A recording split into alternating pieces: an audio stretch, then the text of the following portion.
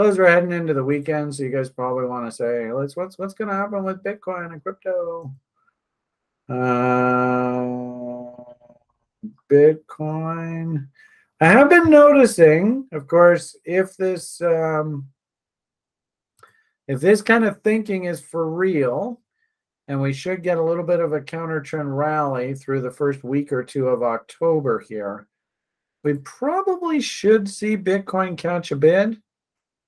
This is the same thing that we said there earlier.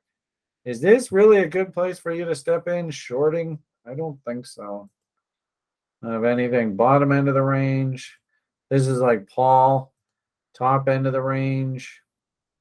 Interesting how that level corresponds. I get the impression that we're going through a pattern like this. I don't know whether you can see this or not. Something like that. So keep this image in mind, and then let's pop on over and look at the Bitcoin chart.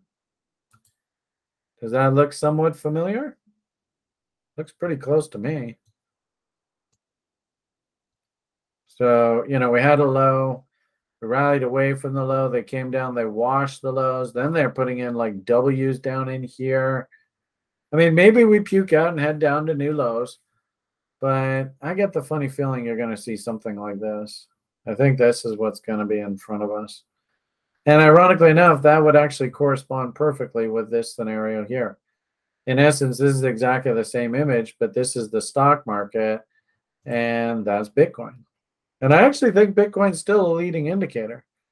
So you can clearly see there's a hell of a fight down here. And isn't it interesting that, if you actually ask the public about Bitcoin and crypto, they're not really that interested. If anything, that all I hear is Do Kwon and, scam this and scam that and all that kind of stuff. So if anything, it makes perfect sense that we go and bottom against the bottom end of the range here. Then we rally up, get everybody rah bullish again, and then break it. That's like an hour and a half, 2 hour chart kind of idea. We look at the dailies. I still actually like, I think we can rally away from those lows, but then into that end of October, I still like something like that, or a nice little you against all these lows. I do like the idea that this whole area of the profile has to be filled in. Exactly how it gets filled in, it's a mug's game. I would say that that is your key support. Look left from the whole damn bull market. That's really where the last major institutional fingerprint is. And then the little breakout of that zone. I think Grim even likes to sort of teach the level oneers that there is your trade window right in that area there. So that's basically banging up against that POG. Here's the thing though, right? I mean, you see how far we are. We have come down a long way.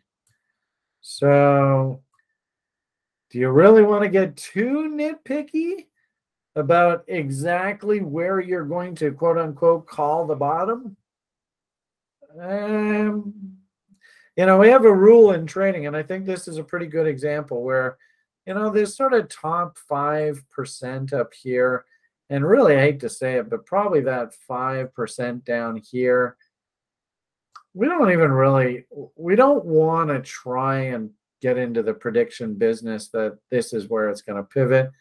What we really want is we want this chunk in the middle.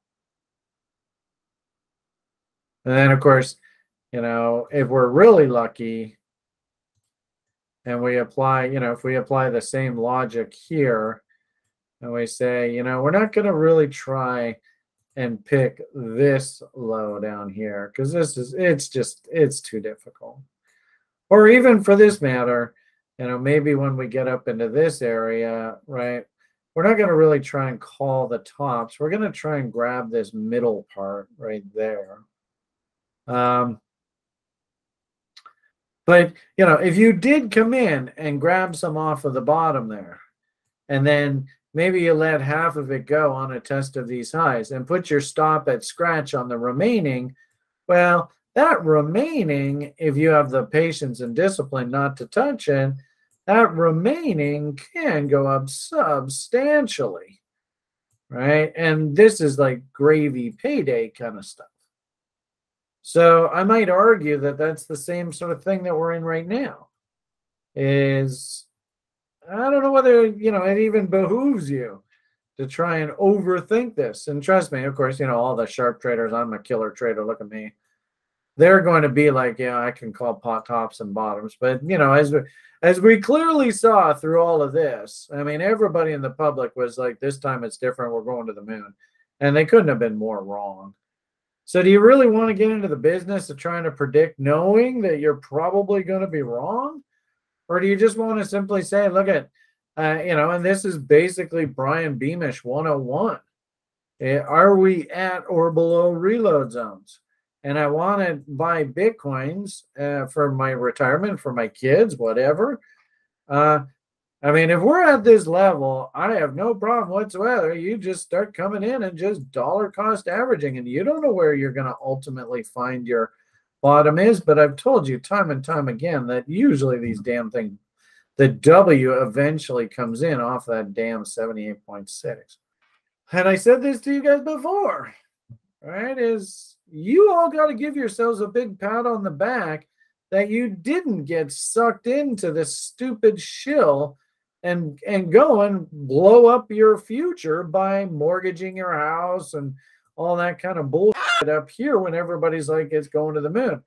If you have the patience and discipline to just ride it out and you still like this Bitcoin story, man, it's time to declare victory. And I would say you got to start getting in there and start accumulating.